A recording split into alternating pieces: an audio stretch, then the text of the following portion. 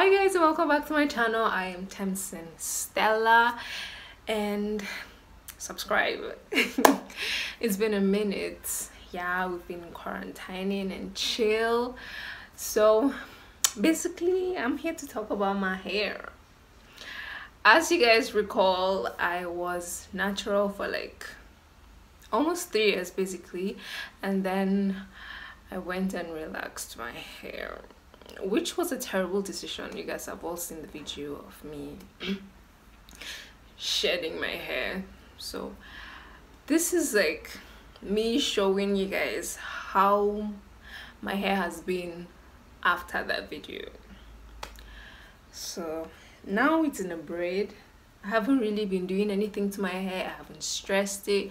This is all I've been doing, to be honest, just braids down and whatnot. So now I'm going to undo them because I need to wash my hair. I need to undo them and I show you guys where the hair is at as of the moment, and then wash it so you guys can see it both dry and wet, because guys, we're transitioning.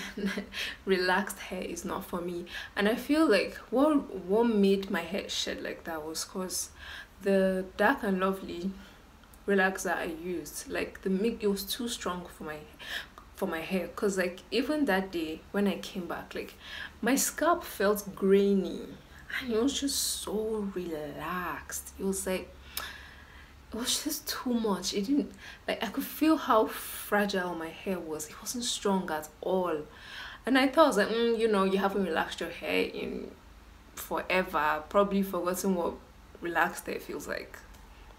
But yeah, I was right. So you guys, I'm going to unbraid my hair and show you guys what it looks like. I don't know if it's longer now or not, but we're going to transition. So you guys, see you in like 2 seconds. So I just unbraided my hair and this is what it looks like now. I've been doing like so much rice water. My hair is feeling so full. It's like longer. Alright. I'm coming. Let me loosen it. So I'm done unbraiding it. It's super dirty, so I need to wash it. But I just wanted to show you guys what it looks like, but I've not combed it yet. It hurts actually because it's like some parts is relaxed, the other part is not. So, you know, it hurts. And my hair is gradually growing back. Like I had like chops, that's what we call them. Like my edges were falling off again due to the relaxer.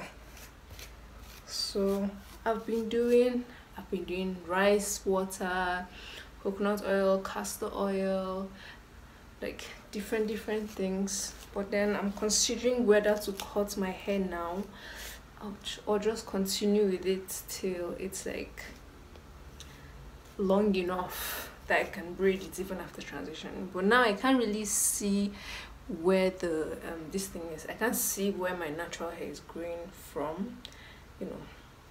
So until I wet it, then I can see where my nappy hair is and where the relaxed hair is. I really miss my natural hair because I can twist it, I can do whatever I want with it. Well, this isn't so bad as well, but then I like volume. Yes.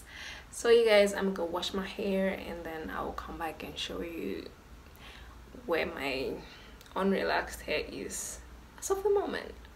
Peace. Eventually. So guys, this is me in all my glory. If you look closely, let me move closer. You can see that the hair is actually really relaxed. I don't know if you can see it. Sorry, not relaxed, but like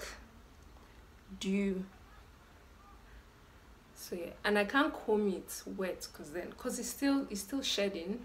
I can't comb it wet because half would just fall off. So I have to wait for it to dry before I do whatever I want to do on it. I really regret relaxing my hair. So you guys comment down below if I should cut it now. Like, I feel like I've transitioned enough. Like, I'm tired.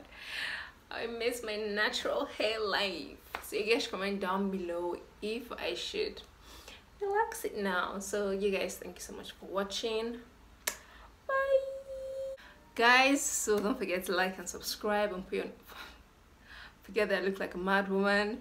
Put your post notifications on, subscribe to your girl. Let's reach 1,000, you guys. And don't relax your hair, please. Use me as an example. Don't relax your hair. Stay blessed, stay safe. I love you guys. Bye guys.